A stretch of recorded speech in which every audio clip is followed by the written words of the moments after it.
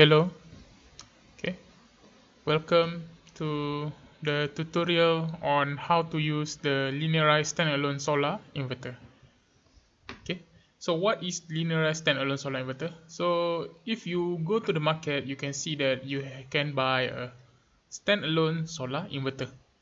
Okay, but the problem is when you build this system, okay, using standalone solar inverter, you don't have the simulation. So you want to take the simulation to see the performance first. So you have a PV which is available in the MATLAB, the battery also available, load also available, but standalone solar inverter is not available. So the problem with if you want to make the standalone solar inverter using a real component, the problem is the simulation time and the simulation burden is very high because solar inverter is a quite complicated system. Okay, you have a MPPT and converters, okay, inside the system.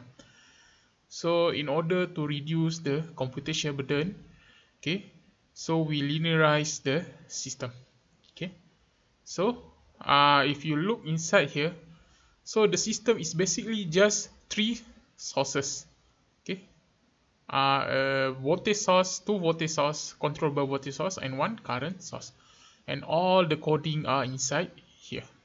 Okay, so how to use this? Okay, you can see here, this is the analyzer. So basically all the output here is analyzed, is sent here and processed inside this.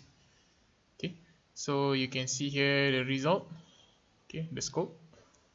Okay, you can see the power, the state of charge of the battery, DC voltage, okay, means that the voltage of the PV and the battery, okay, and as well as the as well as current and V battery. Okay, this one cannot zoom, but this one can be zoomed. Okay, and AC. We isolated it because the power we use is small, so we have to separate it because this power current is quite large, this current is quite small because 230 voltage. Okay, now we look at, this is the result and this is the irradiance. You can change the irradiance. So for this case you have a NOCT, means that your operation is according to the module temperature accurately. So this is TA is the ambient temperature, okay, and this Tm is the module temperature. So you have the function here that goes here. Okay, you have the irradiance and then you have the load. So if you can see here, you can choose a constant load 1, 2, or oscillate between load 1 and load 2, which has the time of the oscillation here, or variable load that can be controlled here. So depend on the system you want to test. So it's already complete with the load bank. Now we move on to the standalone solar inverter, the linearized version, which is, you can see here, you can simulate almost 480 seconds. Okay, it is quite a long time to simulate this. Okay, so there is no problem with the computer hanging because this is a linearized model and it is very quick. Okay, so one more thing you should know, that the battery, you can see here, okay, the rated of the battery is changed to only 1 because if this one too large, the SoC takes time to operate, and also the time response for the battery is only 0.01. okay, normally is around 30 seconds, but if you do 30 seconds, it is also take a long time to operate. Okay, depend on your objective. Okay, but for this thing, for this simulation, we just want to test whether the system can operate properly or not. Okay, now we move on to inside here. You can see inside here you have the website, okay, the video tutorial, which is this video, okay, and the explanation, okay, and then you have a converter and algorithm setting. So for converter, you can see here the transient response. So for this one, of course, converter in actual condition, it has transient response, okay, a delay. Okay, so you have to include this. Okay, I suggest it is very small. Okay, and the boost efficiency. Okay, the boost efficiency is for the MPPT operation. Okay, when you have MPPT, you need to have a boost converter. Okay, before goes into the inverter. So you have the boost efficiency, inverter efficiency. So boost efficiency is around, it should be lower usually. Okay, you have inverter efficiency. Inverter is much more efficient. Okay, and then you have the output of the AC, 230 and 50 Hz. So you can change this later. But when just a reminder, when you change this, you have make sure you have to change the parameter inside the analyzer. Okay, the analyzer is based on the 230 and 50. Okay, and then the algorithm we can set it is, so this is the sample time for the linear model.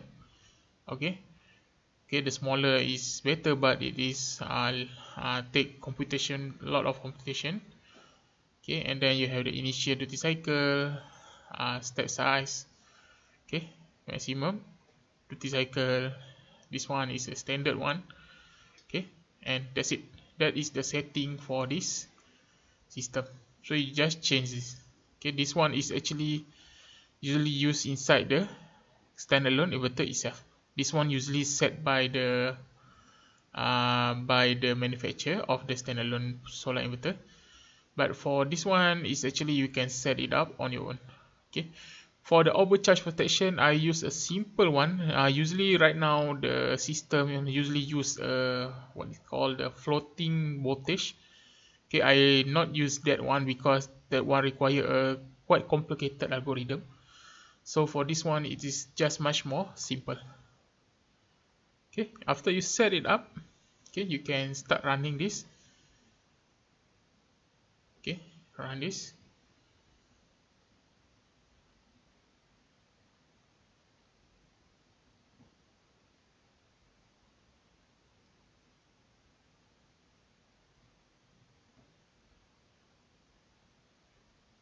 Okay, so you can see here it simulate quite fast. Okay, just start, it's already 50 seconds. Okay, so you can see here the load is quite high. Okay, it is overcharged. So if you want to control this, let me stop here first. Okay, so you can see here variable load. So if variable load, you can manipulate this one. So I'll start again. Okay, so you can see here the power is negative, means the battery supply the load. So if I can reduce this, okay, you can see here it is reduced. Okay, so you can see here the load reduced. Okay, the AC load reduced, and the battery is charging because it is positive, it's charging. Okay, this is the power of the PV. And if you reduce this one, okay, so you can see here the battery, okay, the state of charge of the battery. So you can see here it's still charging. So if I reduce this back, okay, the battery is discharging. Okay, so reduce it back. Okay, something like this. Okay, you can see here the voltage is at the VMP.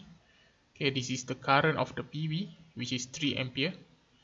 Okay, and if you can increase it back, so you can see here it's charging. Okay, the SOC increase, and then if you increase the load, okay, so the battery have to discharge to supply for the increase in the load. Okay, you can see the voltage of the battery changes. Okay, so I set 47 is the operation shutdown. Okay, so you can see here after 47, okay, the algorithm should stop the the battery from operating. Okay, or maybe not, for something wrong with the PC actually. Okay, it's okay. We can just reduce it. Okay, sorry about that, my PC hang. So that is for if you can manipulate the load. So how about the load, some of the tests? Okay, you can see here you have I give you some charge and discharge test. So for discharge test, I set this to 22, 22. Okay, and the load is 200 ohm first load. Okay, and you can use this.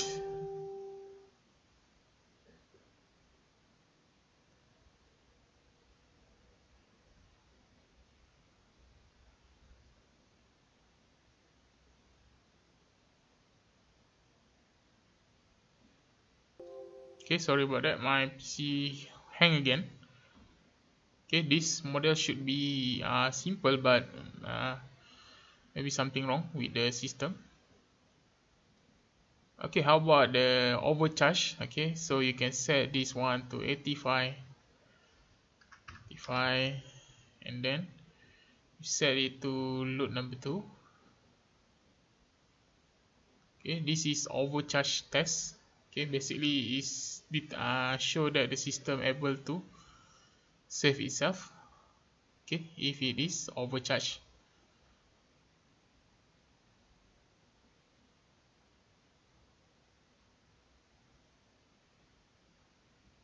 So you can see here the state of charge is almost 88, so it will stop to operate when the battery is almost full.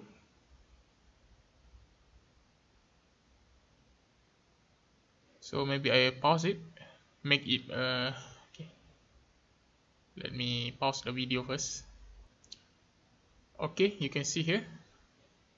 Okay, so I set the floating voltage is 56, not the floating voltage but overcharge voltage. So you can see here the load is still operate, but the PV is not operate at 0, so 0 voltage. Okay, basically the PV is turned off and just use the battery. Okay, so it will prevent the battery from overcharge, but after certain level it will continue to start again the PV and charge the battery again. Okay, so this is a overcharge test. Okay, now we can try the load test. Okay, for load test, I suggest you to set it for 50. Okay, at the middle of the charge of the SoC. So if I run this,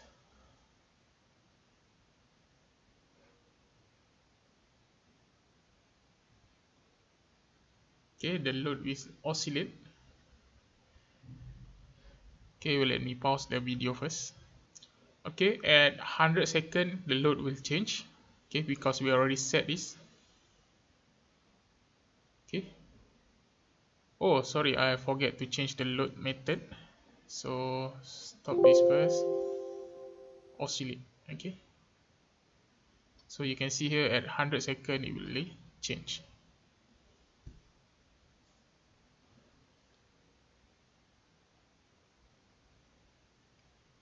Okay, you can see here the load change from 100, okay, around 100 to 220, 250 watt. Okay, so basically what happened is the state of charge increase and decrease, because you can see here the load is from charging. Okay, positive is absorbing power, means that charging, and releasing power, discharging. Okay, and because this is we set the non-ideality of the system, you can see here the state of charge will become lower and lower because of the efficiency is not 100%. Okay, you can see the current, how it is changed. Okay, the voltage, okay, the voltage of the battery. Okay, this voltage is quite large because of the small size. Okay, in reality it's not become like this. Okay, So that is how to use the linearized standalone solar inverter. Okay, good luck with your simulation.